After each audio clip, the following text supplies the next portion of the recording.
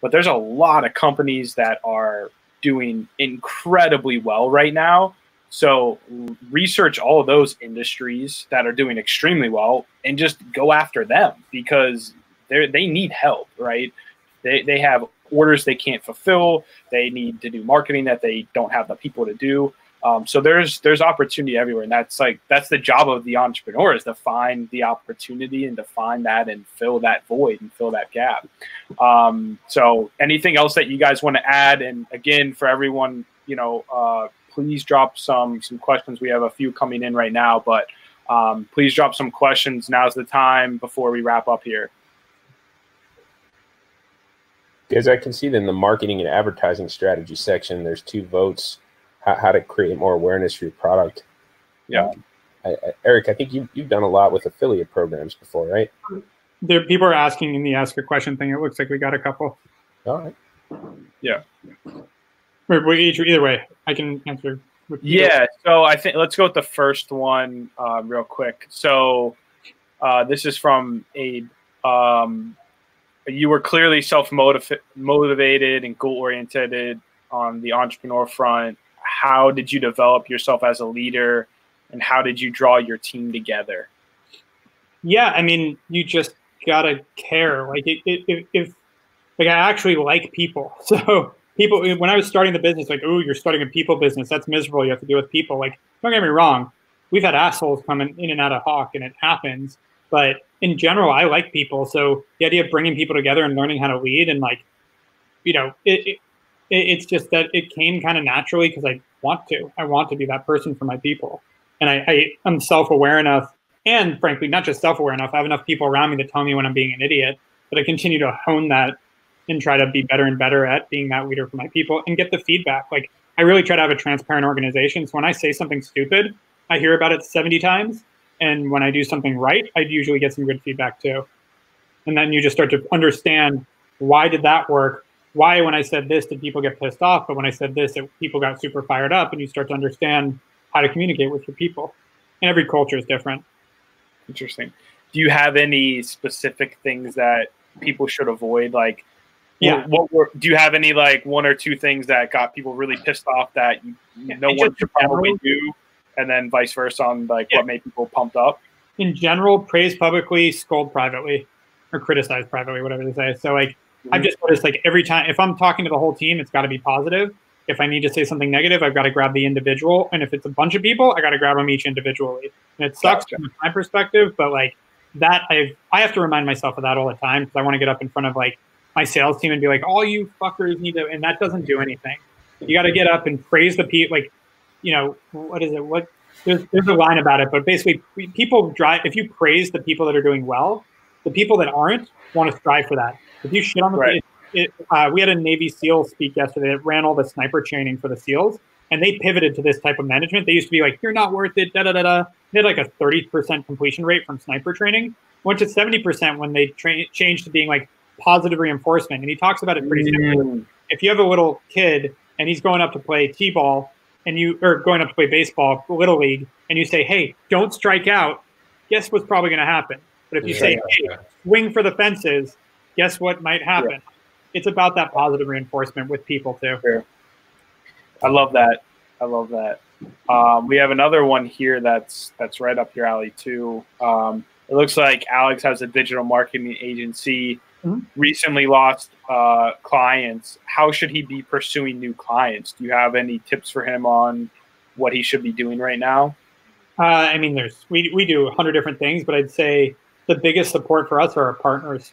We've built really, really good relationships with a lot of people out there that we look out for, that look out for us, that help us continue to get business in, software partners, people that we've taken care of as well. So, as I said, one of our core values is build community. Like, having a community of people around you to support each other. If you're flying lone wolf, it can be difficult. So that's one. It's obviously, I don't want to say, like, if you haven't done that yet, it's a little hard to just get started with that, but get involved in communities. Like, the more social you can be right now, the more, and I don't mean physically, I just mean online, whatever, like, that really helps. Being a part of organizations. I met Lane through Young Entrepreneur Council, which was super valuable and still is super valuable to me. And Lane was like the godfather in there. He helped everybody. Yes, I'm actually part of it as well. That's how I met Lane too. There you go. That's awesome. Yeah, guys, keep the questions flowing. So we did a poll too.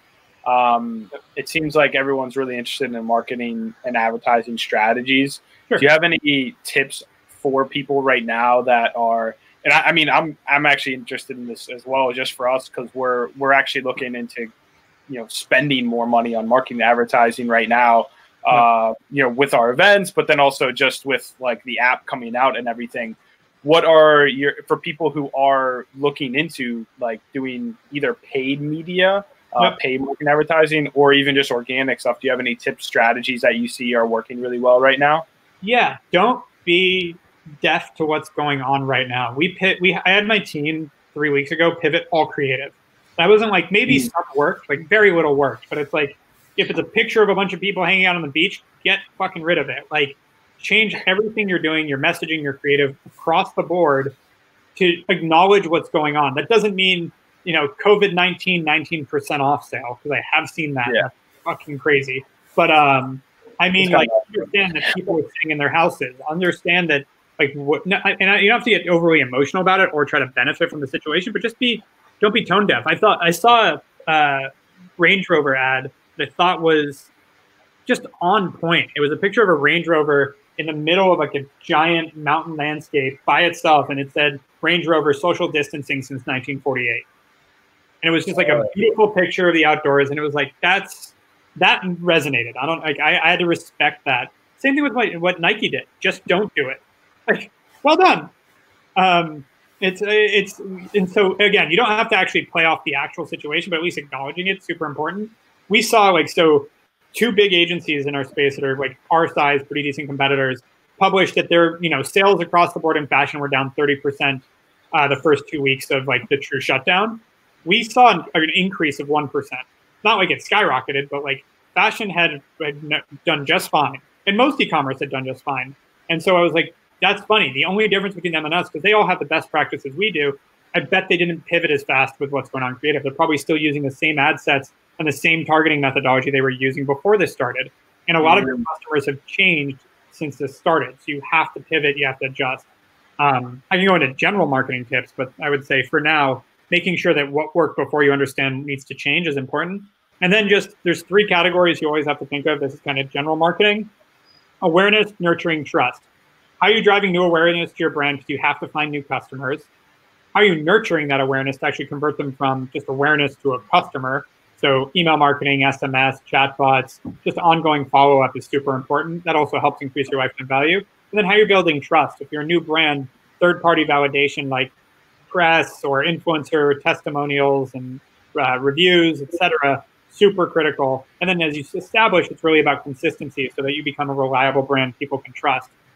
That's really, in a nutshell, those 3 things are always like the checklist. Like, how are you building new awareness? How are you nurturing that? Because every purchase has a consideration period, meaning from when they first learn about you and to when they buy. And like, just to give stats here, if you have a $50 average order value, that's about 3 weeks on average.